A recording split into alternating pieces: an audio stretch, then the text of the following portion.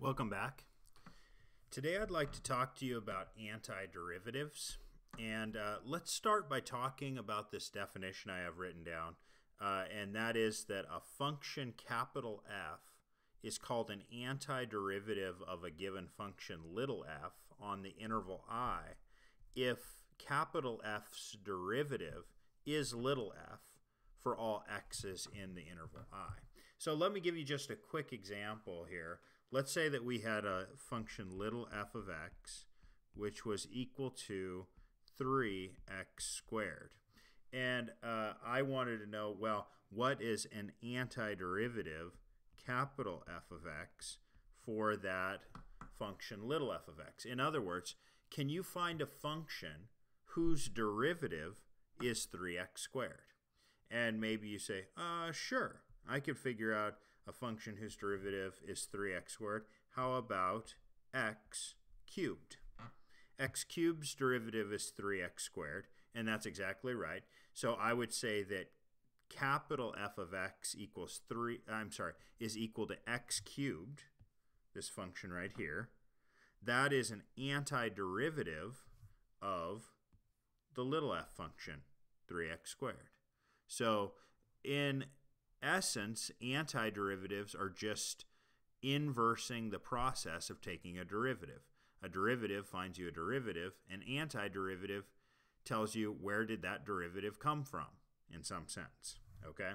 So that's the idea of an antiderivative. It's just what's a function whose derivative is this guy.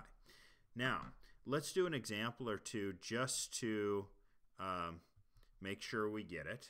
So let's find an antiderivative of the following functions. Okay, so let's just find an antiderivative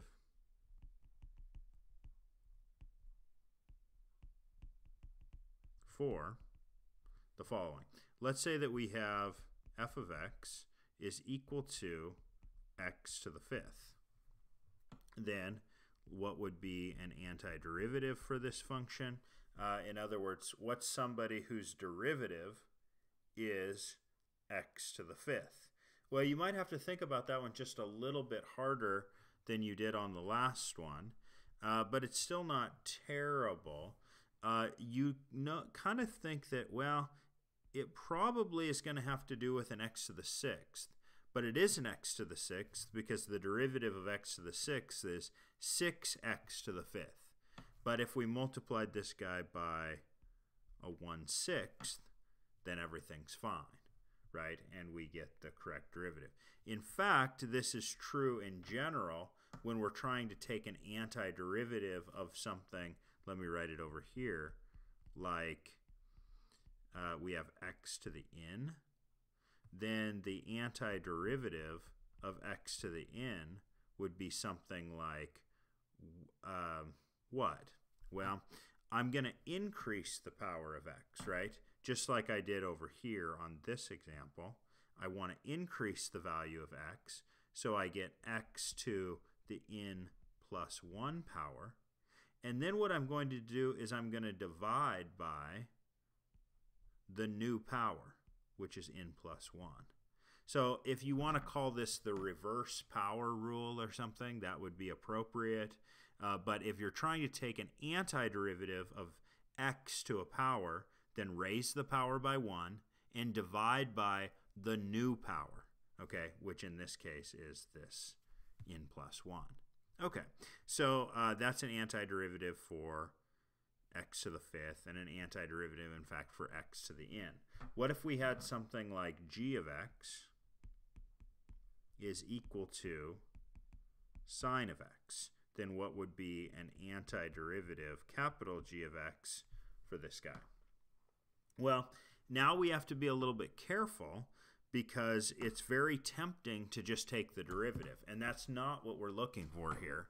We're not trying to find the derivative of sine of x. We're trying to find the antiderivative of sine of x. And so we have to think about whose derivative is sine. Well, what's the derivative of cosine? The derivative of cosine is negative sine. So what if we took negative cosine of x? Whose derivative if we have negative cosine of x, what's the derivative? The derivative of cosine is negative sine times a negative is sine, and that's it. So the antiderivative of sine of x, an antiderivative for that would be negative cosine of x. Okay, so that's good. Let's try one more just for fun. What if we had h of x, little h of x, is equal to 1 over x? Well, then we get capital H of x, and so what would be an antiderivative for 1 over x? Well, the answer is, what is the function whose derivative is 1 over x? And your answer might be ln of x. And that's a good answer, and it actually is even to some extent true, but we need to get a little bit more careful than that. Notice that up here in this function, I never said that x was positive, but in this function, x is positive because ln only inputs positive numbers. But the way that I can deal with this is I just put an absolute value on that x, and then everything's fine. So the antiderivative of 1 over x isn't necessarily ln of x, it's ln of the absolute value of x. If x is positive, everything's fine. If x is negative, now everything's fine. So this is good. This is the antiderivative of 1 over x. Okay, now let's look at some notation that we'll often use when we're doing this. By the way, let me erase this real quick, and let's go back to an earlier problem.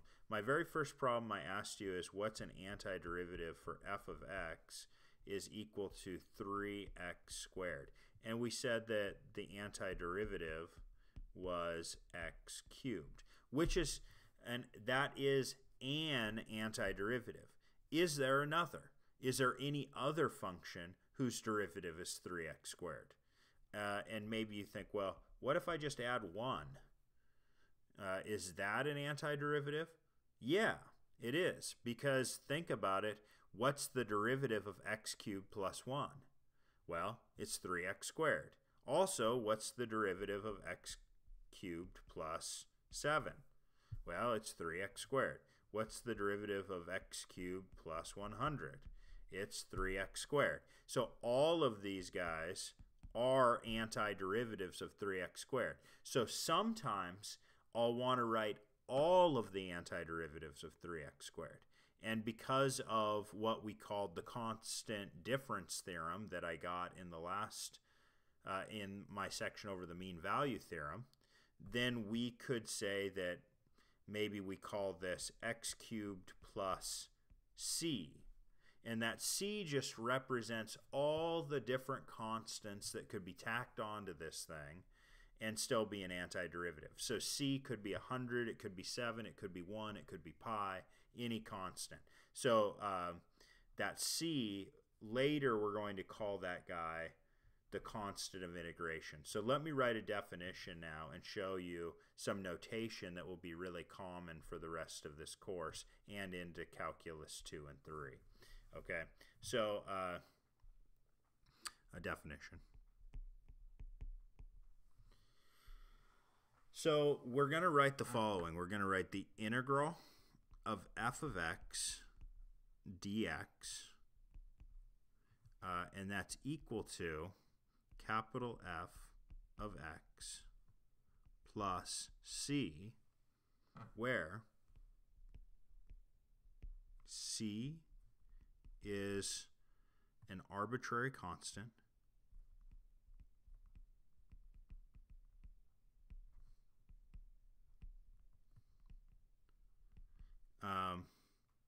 and f of x is an antiderivative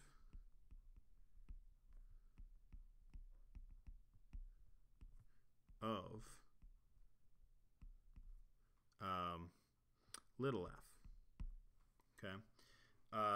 What we call this thing that I'm about to circle, what we call that guy, this is called the indefinite integral of little f. Okay, C is called the constant of integration.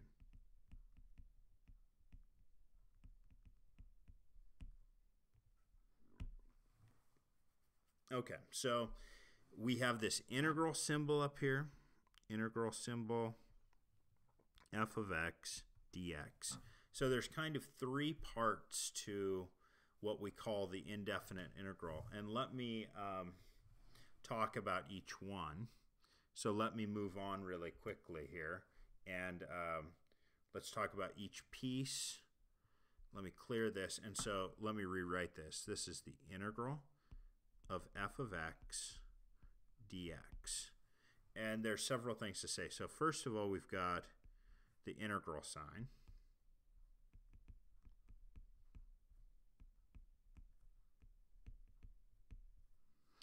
This is what we call, well, this is the function being integrated, or sometimes we call this the integrand. And then back here, this is a dx, which is kind of telling us that this integral is with respect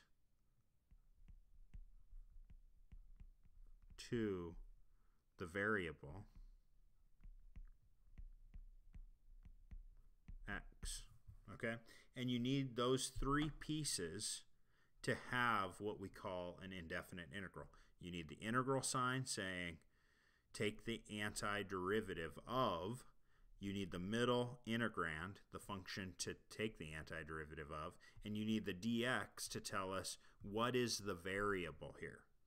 And when you're in calculus, it's very easy for students to forget the dx, and it's very, very bad to do so. Here's something I could write. If I was just writing an algebraic equation and I wrote the following, and I just left it that way. Well, how bad does that annoy you to see something like that, this 3x plus 2? Is it kind of killing you right now? Is it bothering you? Because I could leave it there for a while. And you're saying, please, Dr. Willis, please just close the parenthesis. So, yeah, you close the parenthesis and life is wonderful again, right?